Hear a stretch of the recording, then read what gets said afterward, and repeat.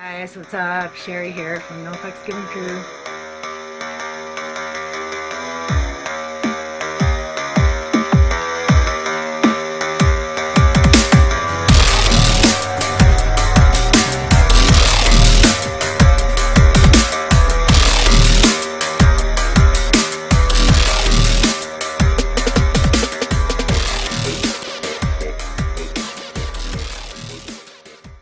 Ladies, Sherry here from NFGC. How's it going? All right, so this is going to be a yin reading for February the 25th until March the 4th. I hope you're all doing well. Just a reminder, I am selling my cards. All right, so I've reduced the price to $75. It used to be $100, you know, or you could still do it this way, you know, pay the $100 and then you get a reading on top of that. So there is a deal there as well. But it is $75, which includes shipping. Except in Canada, there is an extra charge, just because it's double for some reason in Canada. It's cheaper to send to Australia than it is to send to, you know, Nova Scotia, which is on the other side of Canada. So, yeah. I'm going to do a split elemental. So the way I'm going to do it is, so each position has is associated with a different element. So I'm going to pull a card and I'm going to place it, the card in the position that reflects that element. And I'm going to keep pulling the cards until all the positions are filled. So it sounds a little confusing, but you'll see what I mean in a minute. Okay, so let me just shuffle it one more time down here.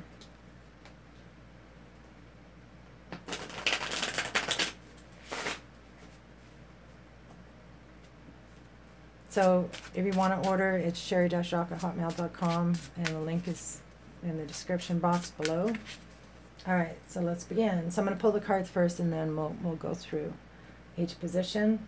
And if a chakra shows up, then I'm going to put it in the top row, okay? And that includes the 1111 card as well. All right, let's begin. So first card is the Ace of Pentacles. So that's going to go in the Earth position. Next, the Rebel, which is the Knight of Swords in the air position. House of Cards, which is fire. The King of Swords. And the Six of Cups. Well, you guys didn't get many cards. The masculine, I kept on pulling. But very strong message came through. All right, so the bottom of the deck is going to reflect your soul. The High Priest. Okay, so the High Priest, the masculine kept getting the High Priest as well. Now this is somebody who is a spiritual leader,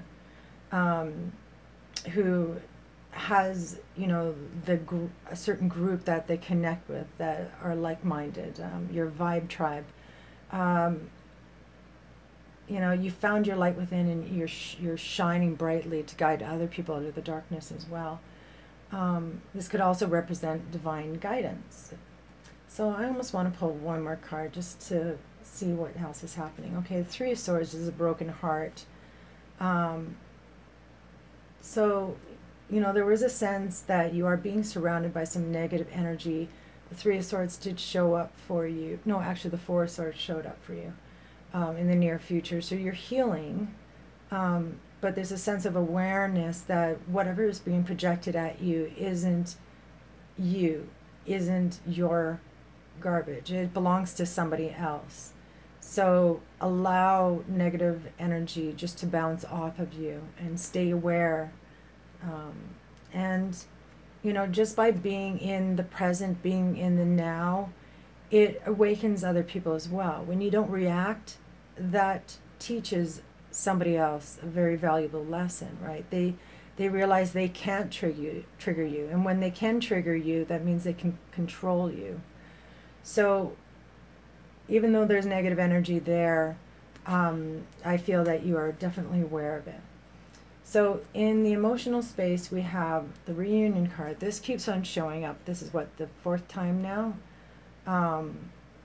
So there's a desire for reunion, just plain and simple, emotional. This is what I want. I want reunion. I want to reconnect. You know, this is somebody from the past coming back, somebody from childhood, but it is very innocent, gentle, you know, very deep energy. Just one moment. Sorry, you can hear my daughter laughing in the background. I apologize. Okay, yeah, so actually this card represents that kind of energy, right? Children laughing, playing. It's memories of the past. But, you know, don't focus on those memories, because they rarely, you know, turn out the way that you had hoped. Just like the message that was coming from the masculine side, you know, don't get lost in the reverie. Yeah, anyway, let's continue on. So in the mental space, we have the Rebel as well as the Ice King.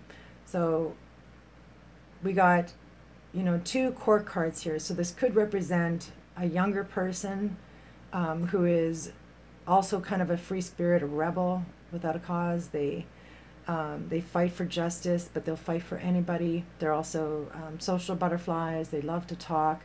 The energy is in, out very quickly. You can't tie them down. They're also thrill seekers as well, adrenaline junkies. So very scattered energy, coupled with the Ice King. Now the masculine had the King of Swords, but this reading really is pertaining to the feminine aspect. So she could be taking on the Ice King energy, or someone could come to her, or there could be some communication with a younger person,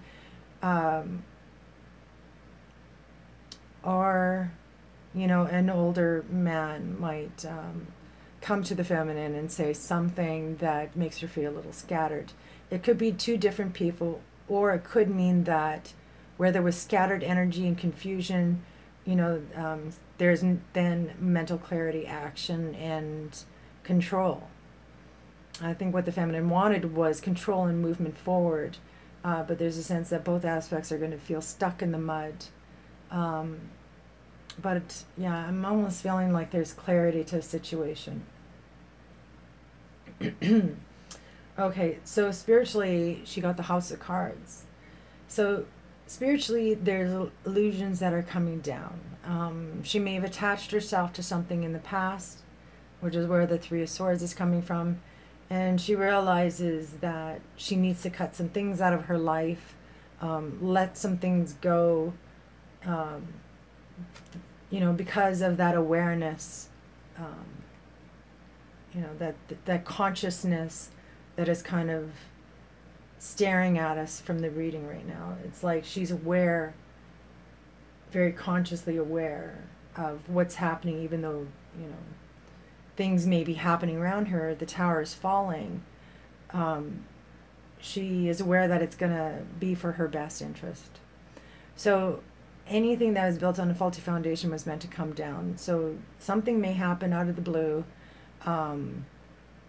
that will shake your reality, you know, but there's awareness behind it. There's an understanding. And remember, the message was, you know, if you're feeling stuck, not to struggle, because you're going to get deeper, stuck deeper. So in the physical, we have the seed of intention, which is the Ace of Pentacles. So this is an idea being planted. So there's an opportunity, a gift that may be offered. It may come in out of the blue. There will be some spiritual insight or inspiration that comes from it. And I think you're being asked just to kind of not act on anything at the moment, but to observe, you know, really think hard about what you want to do, if that makes any sense for you. All right, so let me pull a final message from the universe. And I think I'm going to use Romance Angels.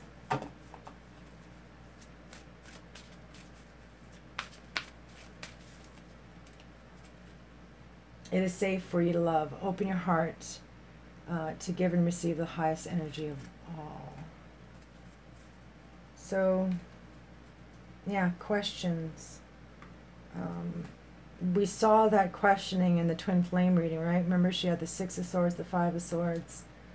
There is clarity and commitment in terms of the union, but there's a lot of things happening around her that is preoccupying her mind. And I think, is it safe to love? I don't even really think it's about the masculine. I think it's, you know, can I trust these people around me? Something's happening to her with the Tower here. All right, so it says, you're safe to love, open your heart, and give. Okay, so this card indicates that you're protecting your heart from hurt because of painful relationship experiences. Yes. However, the angels can only bring as much romance as you'll allow inside. If you have a shield around your heart, how is love going to get in? A closed heart repels the sensitive partner you're trying to attract. So following the inner guidance will protect you and simultaneously allow you to feel loved and loving. So remember, at the heart space for the twin flame reading, it was, you know, you are protected, you are safe. So there is a sense of a guarded heart for sure. And the Four of Swords kind of points to that as well. So trust your intuitive senses and respect to other people's trustworthiness. And open your heart to those who are kind and gentle. Ask for angels to bring caring individuals, including a romantic partner, into your life.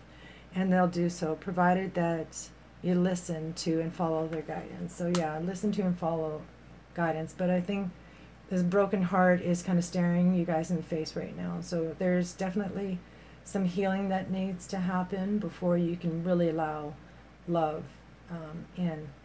And remember, you had that Queen of Cups in the near future with the Four of Swords, so we will see that healing energy coming in for you.